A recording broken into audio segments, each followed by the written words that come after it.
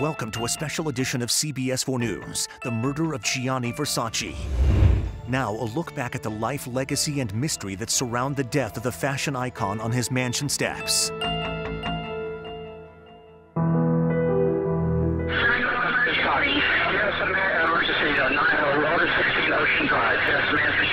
Gianni Versace. We lost someone who was very dear to us.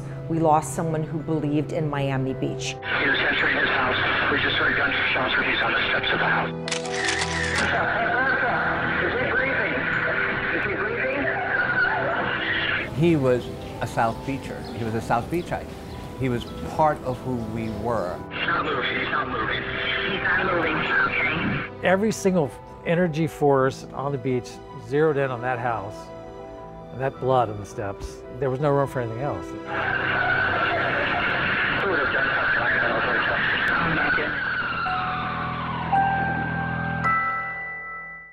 It was 25 years ago, on the morning of July 15, 1997, that Gianni Versace's personal chef asked that question as he called 911 for help.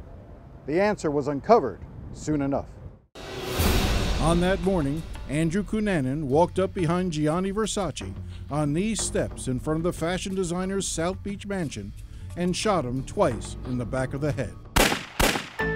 Murdered in the heart of South Beach, right there in the middle of Ocean Drive. The execution of Versace and the subsequent manhunt for Cunanan garnered worldwide attention. News media must have been 10, 12 deep. When I walked out, I said, my God, what's going on? But for those of us who lived here and covered the killing, this was a local story. A tale set in a time and a place that attracted both artists and grifters, those who were famous and those who just wanted to be near the famous. Versace didn't create South Beach, but as we noted in this 2017 special for the 20th anniversary of his death, his notoriety turned it into a mecca for all sorts of characters, including Cunanan. His success and South Beach's success that brought this guy here. Which is why the Versace murder will always be a South Beach story. Louis Canales, a South Beach pioneer and promoter, recalls the story of how Versace fell in love with South Florida in late 1991. Versace had spent Christmas in Cuba, and he was heading back to New York on his way back to Milan. A new Versace store had just opened in Bal Harbor, and he was asked to stop in Miami and make a personal appearance. What greeted him were hundreds of people and dozens of bold-faced names, and that took him by surprise. Versace was hooked. In 1992, he spent millions to buy and renovate an Ocean Drive villa, Casa Casarina, rejecting the Art Deco style of the area and instead turning it into a Baroque palace. When Versace arrived in Miami Beach, the wattage just went way up. Tara Solomon was the nightlife columnist for the Miami Herald. He was very hungry for the energy, I think, that Miami Beach provided. And of course, he loved the, beautiful environment. He loved all the pretty boys and the pretty girls. Miami Beach was a fashion designer's dream. And he really made it so, too.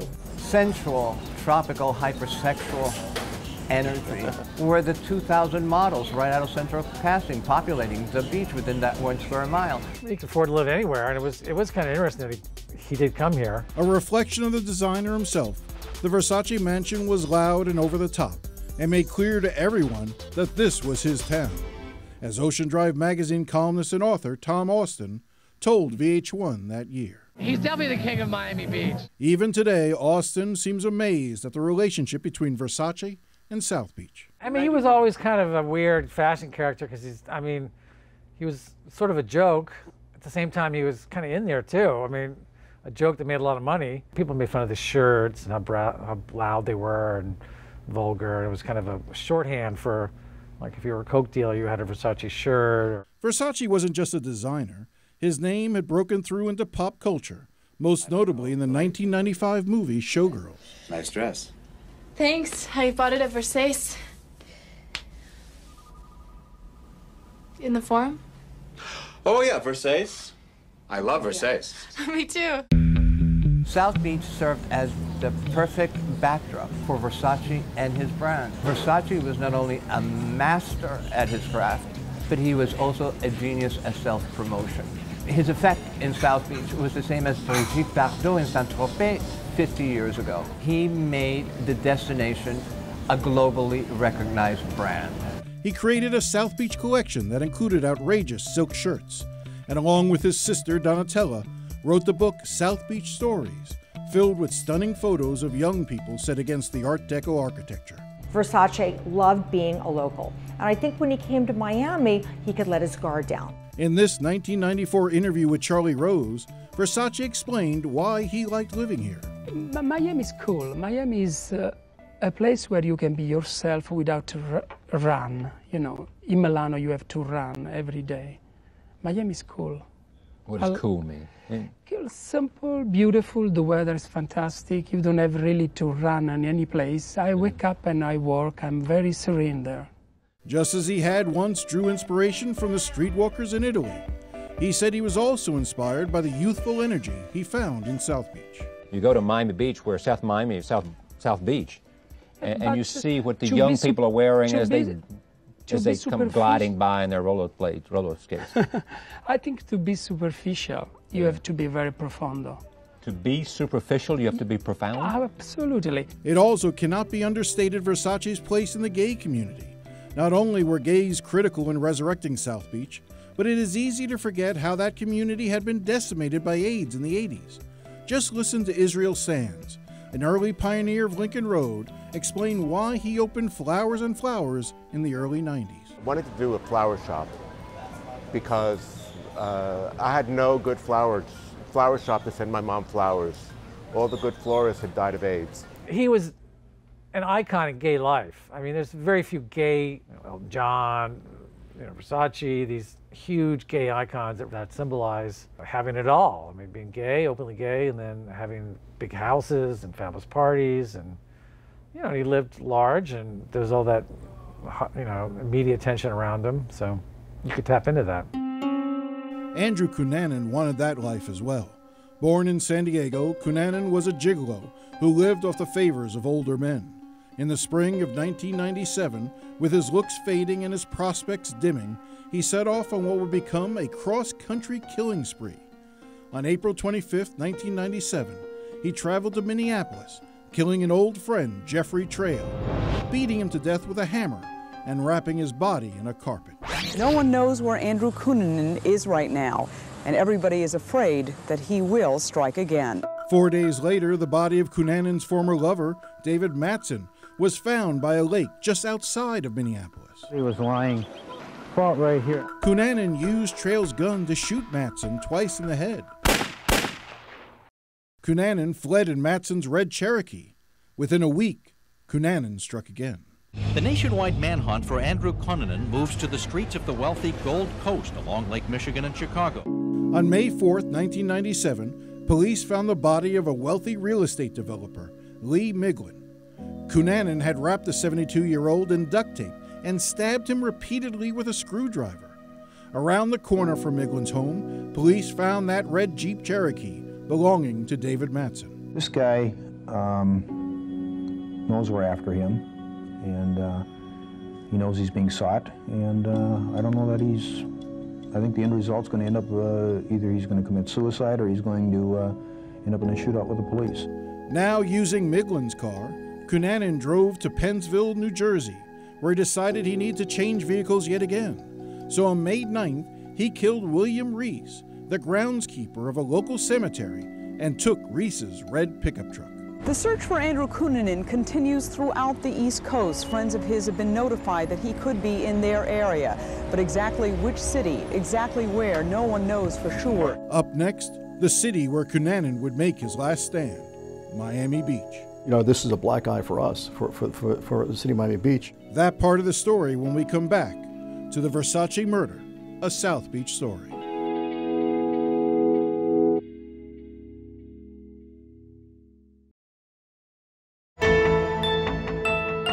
Welcome back. Andrew Cunanan arrived in Miami Beach on May 11, 1997. By then, he had already killed 4 men: Jeffrey Trail, David Mattson, Lee Miglin, and William Reese. Driving Reese's red pickup truck, Cunanan checked into what was then the Normandy Plaza Hotel. a rundown, low-rent Art Deco-style hotel near 70th Street in Collins, just 5 miles from South Beach. A far cry from the glamour of the Versace mansion, Cunanan stayed at room 322, a dingy room in the back of the hotel. As a nationwide manhunt was underway for him, Cunanan lived here for 2 months, essentially hiding in plain sight, and there were numerous opportunities to catch him. After he was placed on the FBI's 10 Most Wanted list in June, FBI agents in South Florida failed to distribute flyers of Cunanan in the gay community. A worker at a Miami Subs called police to report Cunanan was there buying a sandwich. Police just missed him. And as he ran low on cash, Cunanan sold a gold coin to a local pawn shop he had stolen from Miglin after killing him. The pawn shop reported Cunanan's name and address at the Normandy Plaza Hotel, but the police never made the connection. Carlos Noriega was the lieutenant over the Miami Beach Homicide Unit in 1997. I think we made mistakes, period. It's just, part of the process. When you have something that significant, of that magnitude, you're going to make mistakes. On July 15, 1997, 8 days after pawning the coin, Cunanan headed once more to South Beach. On that same morning, Gianni Versace was up early. He had been to the News Cafe, and at approximately 8:45 in the morning, was walking home along Ocean Drive to his villa. Perhaps because of the early hour, there was only one eyewitness to the actual shooting. Mircea Kolokovic provided police a harrowing account of what happened. I saw a man who was coming towards me. I recognized that it was Versace, but I wasn't sure because he was dressed very casual. He saw that I recognized him. He smiled at me. I smiled. At that moment, I saw a person, a guy. I thought it was one of Gianni Versace's admirers, or someone who knew him, because he sped up to reach Versace. At that moment, I turned around to look at Versace one last time. The guy had already reached Versace on the steps. He pointed his gun with his arm very stretched out as Versace was trying to place his key in the lock. Versace didn't have time to even see or to turn around because it was a matter of seconds. He placed his gun and he fired 2 shots, one after the other. The murderer came, walked backwards from the steps. He placed his gun in the bag, which was open, and he continued on his way down the street as if nothing had happened. Then I looked at Versace. Blood started coming out. How did he get shot there? Oh no, he's walking in front of his home. That's Gianni Versace. He was entering his house. We just heard gunshots. We went outside. He's on the steps of the house. I realized it was going to get really hairy in a lot of ways. The crime scene suggested this wasn't a random shooting. This property receipt shows Versace had more than $1,000 in his pocket, ruling out a robbery. A dead dove was found near Versace's body. One detective told Noriega a dead bird next to a body could be a sign that this was the work of the mafia. And sure enough, the bird was there. There's a dead dove there, and it's got a wound to its head, and this may be a mob hit. A bullet passed through Versace, struck the metal gate, splintered, and one of the bullet fragments struck and killed the dove. Talk about bad timing. A sweep of the area turned up a pile of clothes next to a red pickup truck. When the police checked the license plate, they discovered it was stolen from William Reese, Cunanan's 4th victim. Inside the truck, they found documents, including Cunanan's passport and driver's license. The good thing is we knew within a matter of a couple hours that we were looking for Andrew Cunanan. What made this even more surreal at the time was now we're looking for one of America's 10 most wanted FBI subjects. And it just added to what was starting to become a pressure cooker for the police department. The Herald called and they said, okay, we've got some news, Versace has been shot. And I went numb. It was one of those very sobering moments. You remember where you were, not unlike when Kennedy was shot. Versace was so loved by everyone. And he validated Miami Beach on many levels. We loved Versace, he loved us, and he was on some levels our patron saint. And I think when Versace was killed, there was obviously a loss of innocence.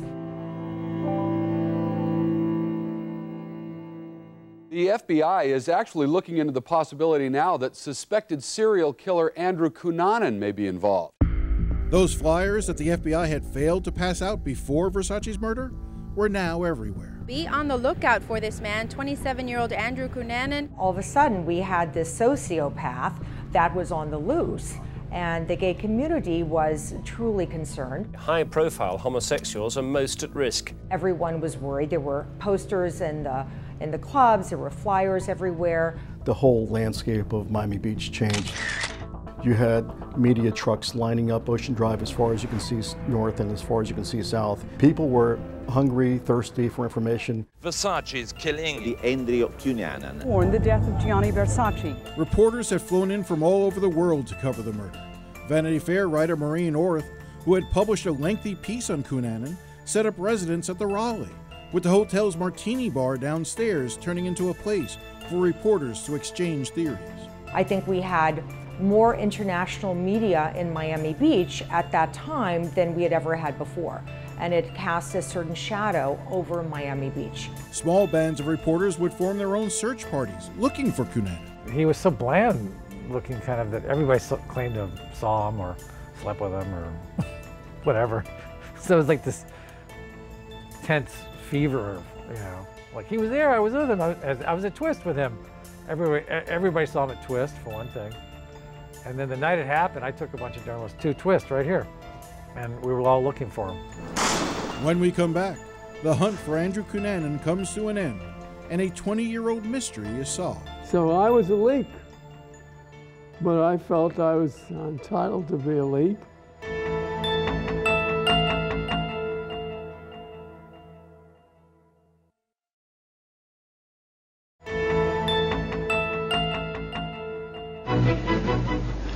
Hello, welcome back. These are pictures from Miami, where the fashion designer Gianni Versace has been shot dead. TV stations around the world broke in with the news of Versace's murder, and within hours, police had identified Andrew Cunanan as the culprit. And then it became why? Why did Cunanan kill Versace? Local, state, and federal agents blanketed Miami Beach. But as the days passed, Noriega began to wonder if Cunanan had slipped out of the city. Cunanan sightings were being reported across the country. But we still had enough information coming out of Miami Beach to keep me cautiously optimistic that he was still here. But I did start having my doubts. On July 23rd, a caretaker was checking on a houseboat at 52nd Street and Collins Avenue when he realized it appeared someone may have been inside. A lot of time, I pulled the gun. Same gun? Same gun. I met caretaker Fernando Carrera in 2017 when he was 91. I give only one step with a gun like that, boom! So I run the railway, my wife and myself, we run out because we thought somebody shot at me. I say, I don't see no one, but somebody have a shoot at me. I thought of that. The caretaker fled and called police. Police immediately suspected it was Cunanan inside the houseboat. For hours, they tried to establish contact. They then fired tear gas. And finally, the SWAT team went in. Cunanan was found in the upstairs bedroom with a single shot to the head. Noriega remembers the feeling he had when he went aboard the houseboat to look for himself. I went upstairs, seeing him lying in that bed, it was a sigh of relief, really. I took a big sigh of relief and said, I'm glad it's over. Noriega believes that when Cunanan heard the caretaker enter the houseboat, he feared it was the police and killed himself. It aligns with the profile and his character and personality that he wanted to control everything, including the way that he died. Although it was clear to Noriega and others that it was Cunanan, police and federal agents refused to say anything. Former Assistant State Attorney Michael Band wanted Cunanan's identity confirmed through fingerprints. Actually, I made sure there was 2 examiners.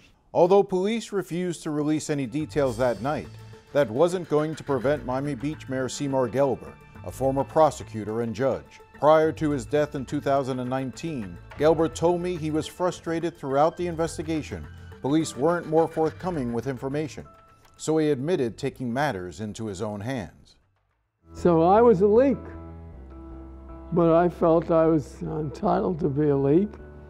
And the newspaper guys started coming to me for information, and I would give it to him if I thought it didn't interfere in a case. And so on the night Cunanan was found on the houseboat, while officials waited until the next day to formally confirm it was Cunanan, Gelber had already given the information to the newspapers and did a phone interview on CNN.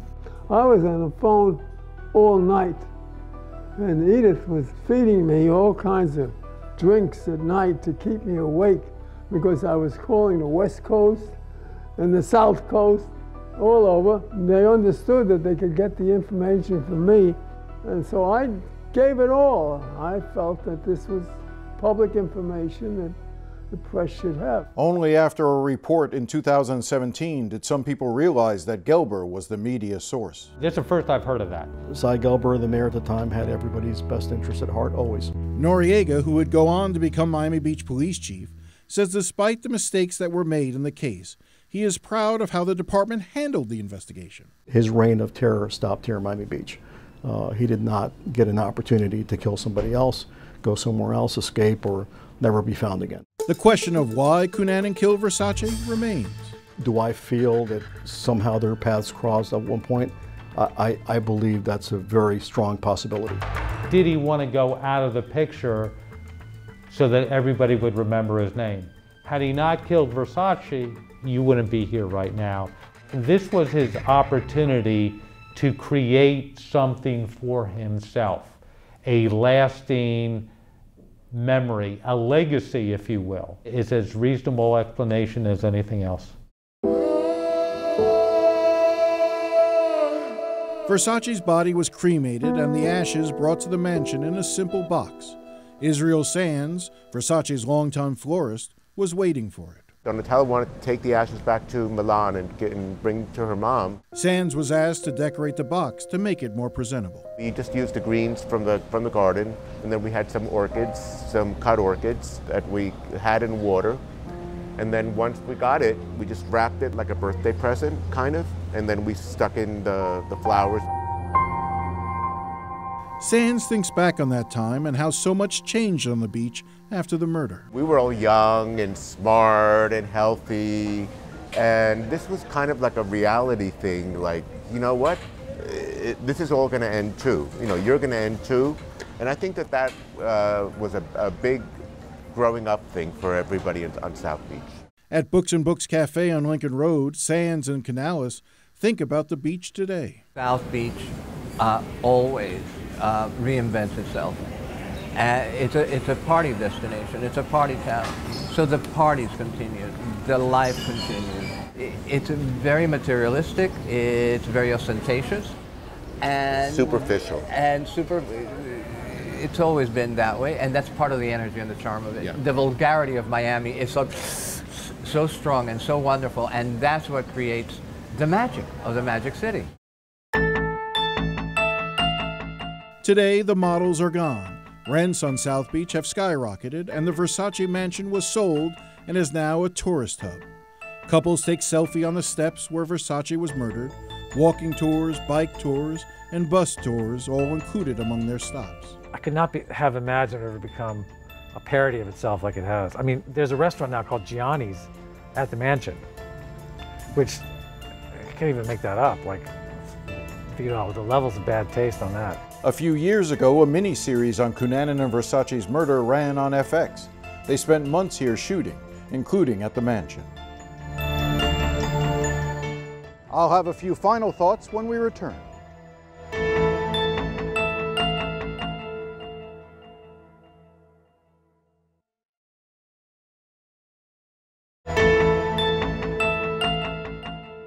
Gianni Versace and Andrew Cunanan's time on South Beach was relatively short, but they will forever be part of our history.